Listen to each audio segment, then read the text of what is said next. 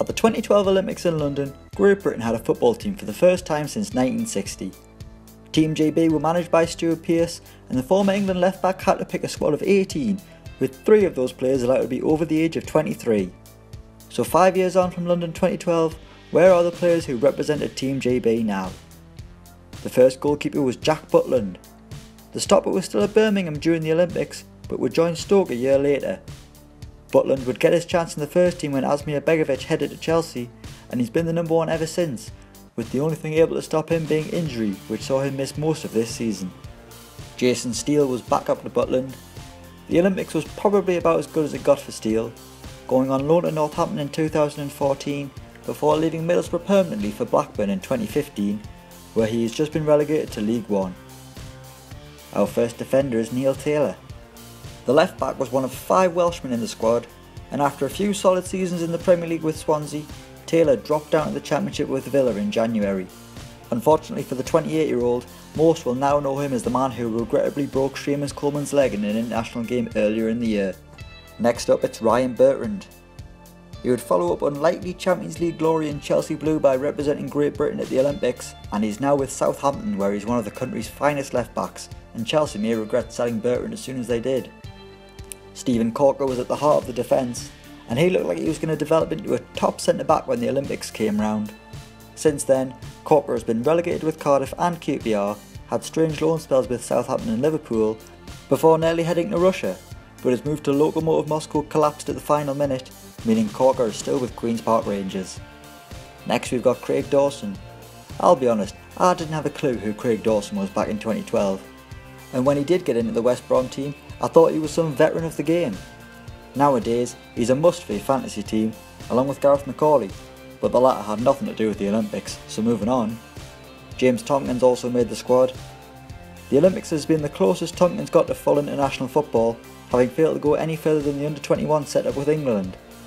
He left his boyhood club West Ham last summer and is now with Crystal Palace, whom he joined for £10 million, with Alan Pardew finally getting his man, after seemingly trying and failing to buy him in every transfer window while he was Newcastle boss.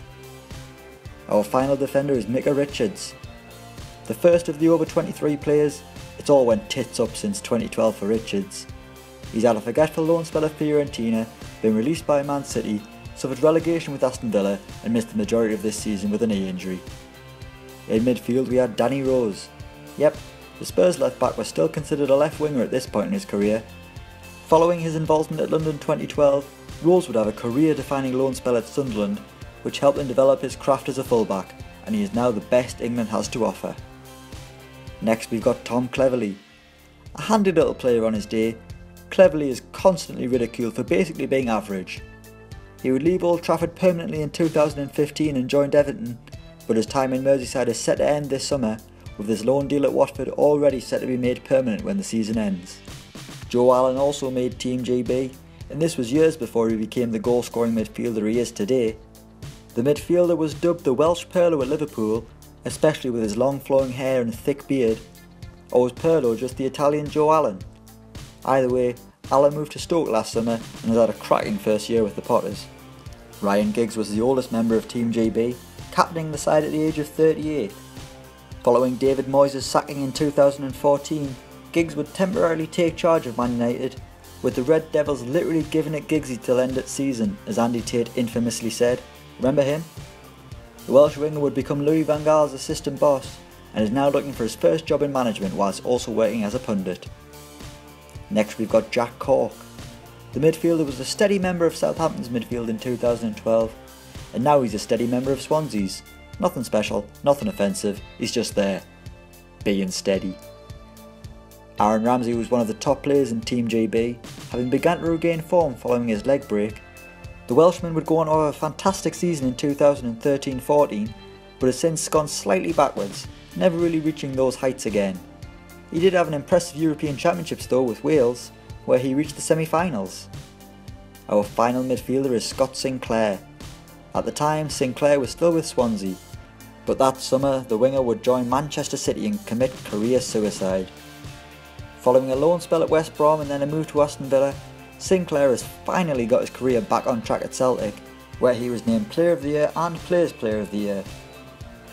the final over 23 player was Craig Bellamy. The Welshman was 33 at the time and still with Liverpool.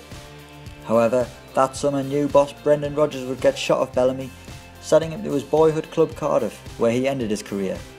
Now, Bellamy is often seen as a pundit, no doubt saying something offensive. Marvin Sordell also made the side, strangely. At the age of 26, Sordell is already a journeyman, with Burton Albion being his 9th club. Sordell's best season was back in 2010-11, where he managed 12 goals with Watford. The Olympics was probably the pinnacle for Sordell, and the lads didn't even get a medal. And finally, we've got Daniel Sturridge. In 2012, he was just 22 and playing out wide for Chelsea, having netted 11 goals in 30 league games in the build-up to the Olympics. Sturridge would initially show Chelsea what they had let go by scoring 21 league goals in his first full season with Liverpool, but since then he's been plagued by injury, spending more time in the treatment room than on the pitch.